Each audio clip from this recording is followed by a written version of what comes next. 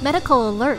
Have you taken the heartburn drug Zantac and been diagnosed with cancer? You may be entitled to compensation. On April 1st, the FDA ordered the removal of Zantac from the market because it was found to contain an unacceptable amount of NDMA, a carcinogen linked to an increased risk of causing cancer. If you have taken Zantac and been diagnosed with cancer, you may be entitled to compensation. Call the attorneys at Leifer Law Firm now for a free confidential consultation. 561-600-1111.